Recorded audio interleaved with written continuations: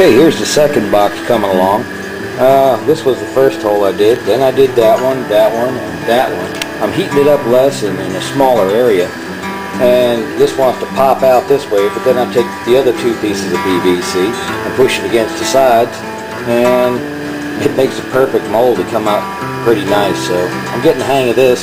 I stuck two lead weights in the corners and made it a whole lot easier to work with. I mean, just it doesn't move around. It's very nice. And Boomer doesn't have any shortage of this. Nice tool. I'll show you real quick. I want you to see how it just gets shiny. I learned to heat it up even just by going like this. Wake it all up first.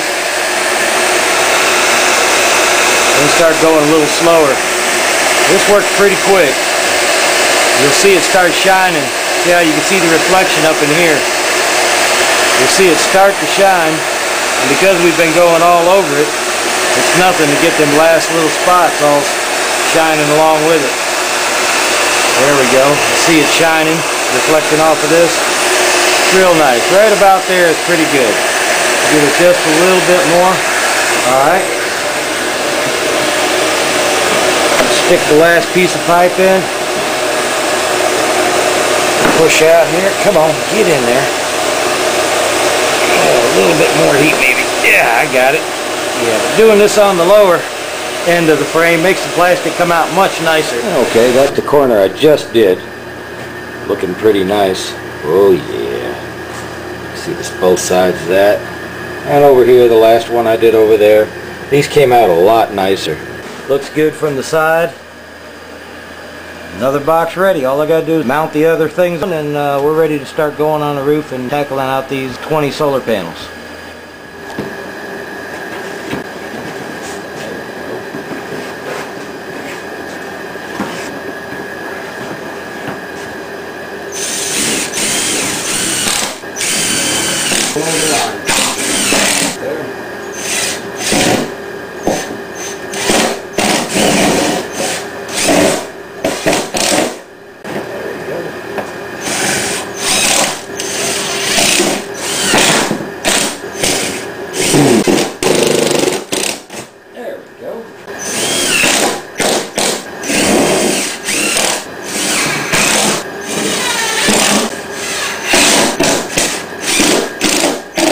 Go.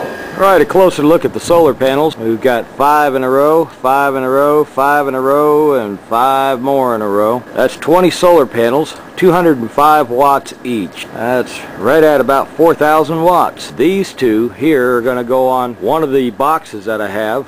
This whole section here goes to one grid tie inverter, one grid tie inverter, another grid tie inverter, and the last grid tie inverter. And the wire's got to run all the way across over to here. Well, so far, this is what I got. I've got the conduit with the wire pulled through, connected there, connected there, connected there.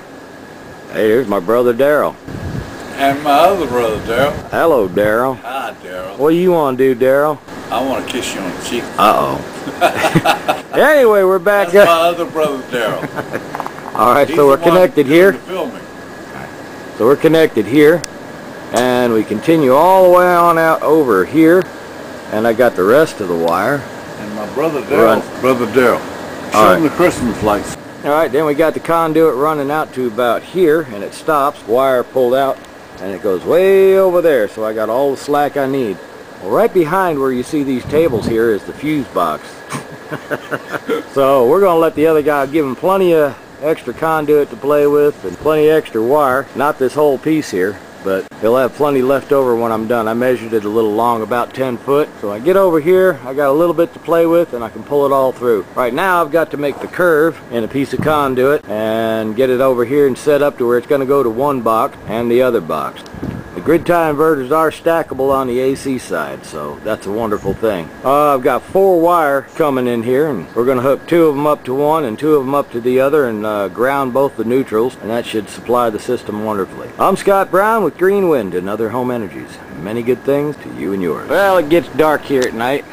And it's a good sized area with all this wood and a narrow walkway. Somebody leaves one thing here, somebody can get hurt. We took $10 and bought a 100 LED strand, which isn't using very much wattage at all, about 7 watts tops.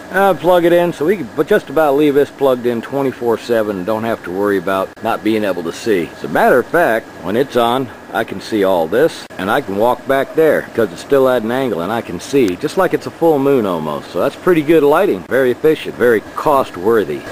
Not bad. We'll take another picture of these at night. I'm Scott Brown with Green Wind and Other Home Energies. Many good things to you. Hello, I'm Scott Brown with Green Wind and Other Home Energies. Anyway, I used to work doing what they called first articles. Somebody would have a prototype and bring it to the factory to mass produce it. I was the one that did the first ones. That's why they called it the first articles. First articles had to be within 1,000th tolerance or 100th. But anyway, and everybody else on the production floor copied what I did. And so they had to teach me a few things which I'm going to show you here. This piece of metal inside curls like this and then has a seam on one side.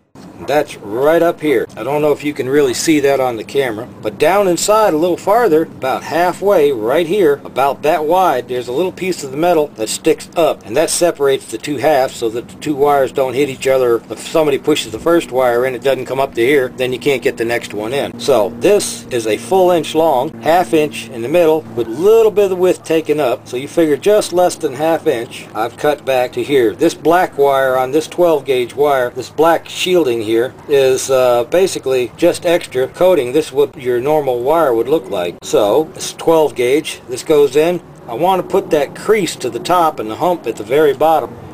The professional crimpers have a round side on the jaws that look kind of like this hump right here, and then a nipple that would poke up, and that would go into the bottom side, the same side that you see that nipple on there. You never push the nipple into the seamed side. It spreads it apart, makes your joint weak. So basically, I put the seam up, as I always do, and the little nipple inside there is up. So I'm squeezing on the flat sides. That's the correct way to do. Shove this in all the way, not letting any of the strands fray out. Come out dead center between these two lines and squeeze down. So this is going to be my negative one. 1/4 inch only, and do not touch the wire. If you touch the wire, you wind up making it weak, and it usually comes off when you do this. Stick it on there, find out which is top and bottom. Very good, right about there, and it should go pretty quick. If you try to squeeze these any other way than through the top and the bottom on it, these plates will want to separate, and you get a real weak joint, and you can just pull them off like that. But these are solid, and I like that. I've got to color this one black, so when I do the rest of the work here, I don't get it mixed up. The connectors that were on this are right here. There we go. And this is the positive, and this is the negative. We can't use these. We thought they were like these other solar panels, or boomers told me so. Thought they were like these. I was kind of hoping and wishing until I got up here and saw them. Uh-oh. So anyway, we're saving the connectors, left a little bit on the end to do something with later. They're great connectors. For now, we got the butt connectors. This is going to be my positive. I might as well make a plus sign out of that. That'll work. I'm happy with it. And the colored one is black. I'm going to keep them all separated, get all these butt connectors on, and double check them before. This is the negative, yes, and this is the positive. I got to go down and do the other three down here. Already did the one behind the camera. When I get all this done, then I'll grab them totes up here. There's something else I'll show you. So we got all that strung all the way from here, and I took a bicycle wheel, stuck it in the middle of that, and stuck it in between two of the rungs on a trailer, and I pulled the conduit around the inside of the bicycle wheel, so it made a nice curve. Because we didn't have the benders handy, somebody had them on a job or something. And I've already pushed the wire all the way through, and it goes way down over there, probably about another 10 foot past the awning.